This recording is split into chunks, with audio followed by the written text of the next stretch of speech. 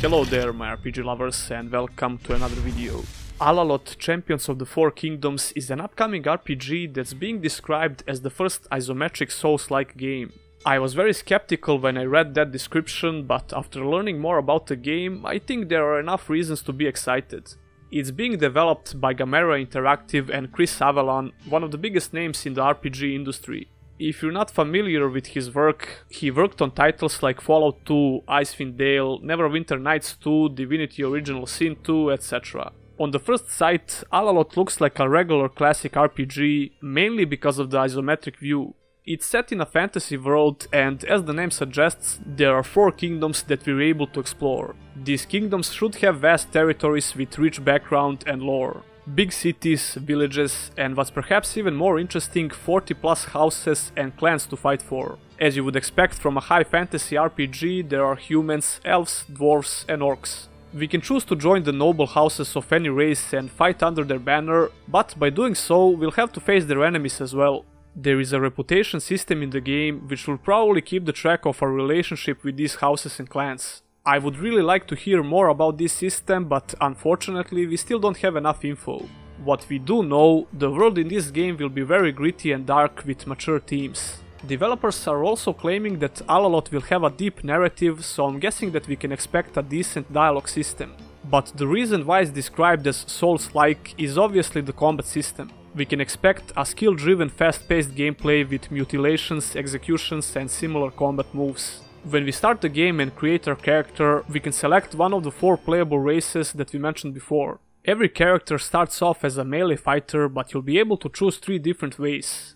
Way of Arms, Way of Gods and Way of Nature. Each of these ways has three different professions to choose from. In this particular screenshot we can see what the Way of Gods has to offer. Well, sort of, because we can't actually see how all of this works in action.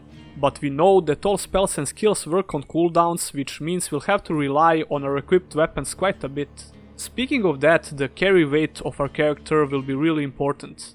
As quoted from the Steam page, it will not be possible to carry 4 or 5 different armors, and the same is for weapons. Everything is strictly connected with the weight you can carry. This makes me a bit worried because I personally prefer vast inventories in RPGs. Although if it makes sense and if it's implemented properly, this shouldn't be a big issue. There are still a lot of things that we don't know, so I'm guessing we just need to wait for more information rather than speculating. There is obviously a stamina system which will be used as our primary resource in combat. This was to be expected because you can't have a Souls-like combat system without a stamina bar, right? Besides 3 ways that we can choose, we also have racial skills, but so far we only know that we'll be able to pick one racial skill in the beginning. There is also crafting in this game, and apparently we'll have to repair our gear from time to time. It's not that I don't like this mechanic, but it always has the potential to be tedious. You'll be able to recruit 12 different companions during your journey, and each of them should have a deep backstory.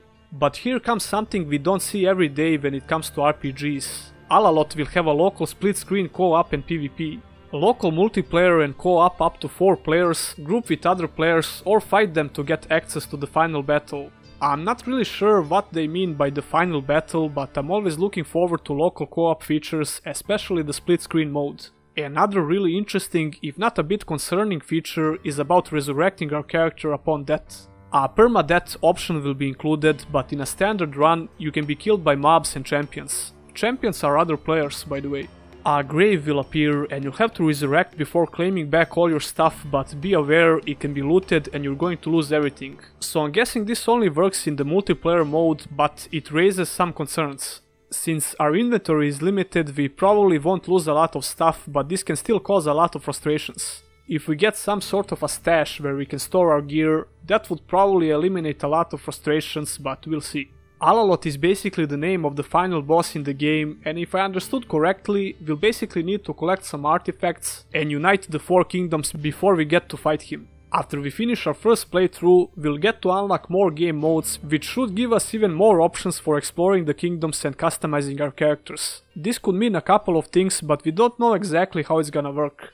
Maybe we get to unlock more difficulty settings, which is kinda the standard for ARPGs, or something like a modern New Game Plus option that we can find in most newer RPGs. Whatever this might be, it's going to be interesting to see it. And that would cover everything we know so far about this game. The release date is 2020, and besides PC, it should be on Xbox One as well. Unfortunately, I couldn't find any info about the PS4 version, but if you know something about this, feel free to leave a comment. If you liked the video, do me a favor and press the thumbs up button and subscribe for more content. Click on the bell icon so you don't miss any future uploads. Special thanks to my Patreons and YouTube exclusive members, and if you as well want to become one of them, all the links are in the description. Thanks a lot for the amazing support that I've been getting recently. It really means a lot.